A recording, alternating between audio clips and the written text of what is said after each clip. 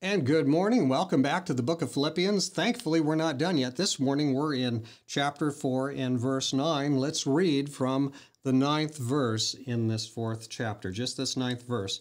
The things which you learned and received and heard and saw in me, these do, and the God of peace will be with you. Now, this is a pretty interesting verse here because we talked about this the other morning, didn't we? That God wants us to be people who are Christians, people who are part of the church. Jesus is the pattern. We are not the pattern, but we are to be a pattern. People should be able to look at us and say, that's roughly how a Christian lives. None of us are volunteering. None of us are like saying, look at me, I'm being the perfect Christian. But the high call of Scripture is to be examples of Christ followers. And so God is calling us up higher. He says, yes, come up higher.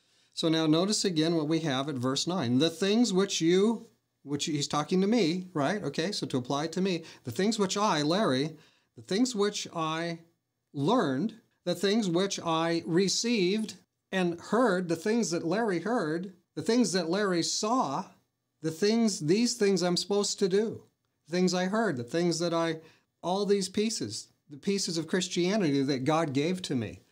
I am supposed to not forget those things. I'm supposed to do those things. Well, what did God show me how to do? He showed me how to pray, so I should be praying. He showed me how to witness, so I should watch for opportunities to witness. He showed me how to preach, and I should watch for opportunities in the different ways of preaching.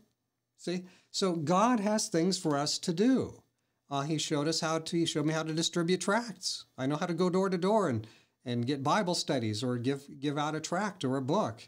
I can pray for my neighbor. I can intercede for people. I've been shown how to do that. I don't have any excuse not to do that. God wants me to do that. So again, verse 9 says, the things which you learned and received and heard and saw in me, these do, and the God of peace will be with you.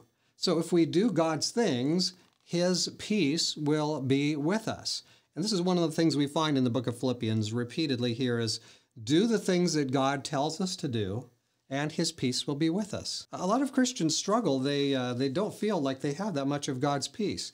Well, and I have to wonder, as I look at the counsel in the book of Philippians, if this is a concern, if we're nervous because I'm really not sure if God's with me, if we're having that kind of a concern, could it be because that we are not doing the things He told us to do? If we're not doing those things, we won't have His peace with us. If we are doing those things, we will have this inexplicable, not fully describable peace that passes, as the Bible says, we just read it, right, the other day, that passes all understanding. So today, let's do those things that God showed us how to do, and God will work with it. And so let's pray about that. But good counsel here, good counsel. Put into practice the Christian stuff I've showed you, and everything will be all right. And we can pray about that. Dear Father in heaven, we are not babes in the woods. It's true we feel like we don't know very much, but the devils want us to feel like we don't know very much. We actually have learned a great deal. We couldn't just hardly read very far in the Bible without learning a great deal about how to be a follower of Jesus. So Lord, help us to overcome feelings of insecurity, feelings of uncertainty, that maybe we just kind of like are too silly to get it right. Help us to overcome those crazy things and instead to just simply take you up on your offer. You showed us how to do it, and now, Lord, help us to do it. And so then your peace will be upon us. And we need that peace. We need it more than ever in this crazy and destructive time in which we now are living. Bless, Lord, I pray, each hearer.